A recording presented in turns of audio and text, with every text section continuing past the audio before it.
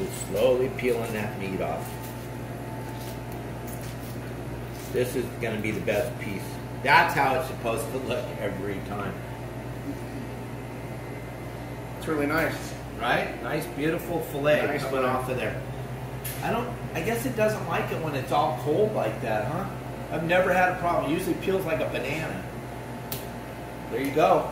That's the big reveal, the big shovel-nose shark fillet. What do you think? That's it. Cool? You know, I've tried it one other time before and I couldn't get it. But from now on, just like this. Kind of a cool way to do it, huh? That's it. Thank you everybody. Thanks for watching. Now we'll go cook some. You can watch that video later. Let's go try it.